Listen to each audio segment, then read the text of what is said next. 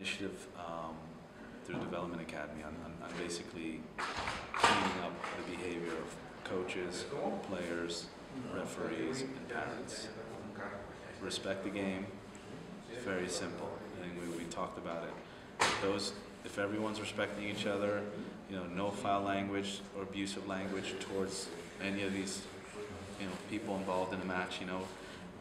At the same time, we want to continue to develop referees and an environment where they can make mistakes. We're going to develop better referees. So it's something that's going to be very, very consistent. The second part of the campaign, we first announced it, was to also give some responsibility to the players. So all the captains wear a Respect campaign captain's band, and that it's also their job on the field. We're talking U16s, U18s, to put out some fires, calm things down.